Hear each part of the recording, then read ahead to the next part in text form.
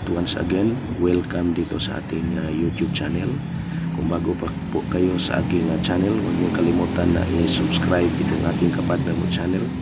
Just click the button bell notification para ma-update po kayo mga kapartner sa ating mga susunod na mga video.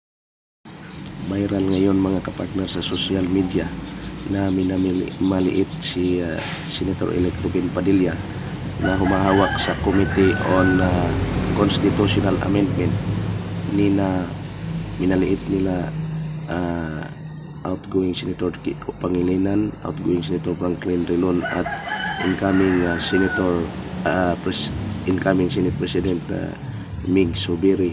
Mga kapartner, panoorin po ninyo ang video mga kapartner.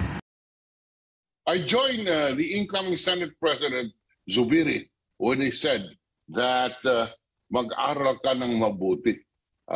That is a very clear advice that I join the incoming Senate President as our message to Senator-elect Ruben Padilla.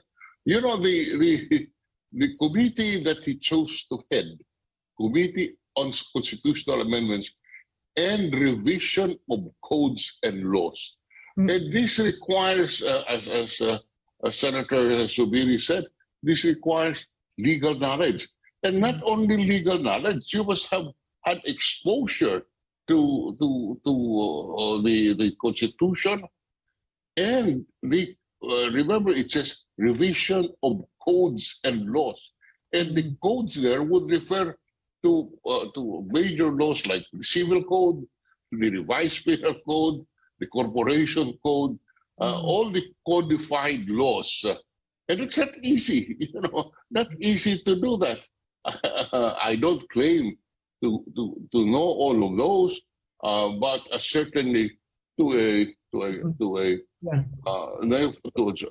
neophyte senator who have had no exposure to this subject, he needs a lot of schooling. He needs, in fairness to the public, who expects him to come up with policies insofar as not only the process of amending the Constitution, but the substance of the amendment.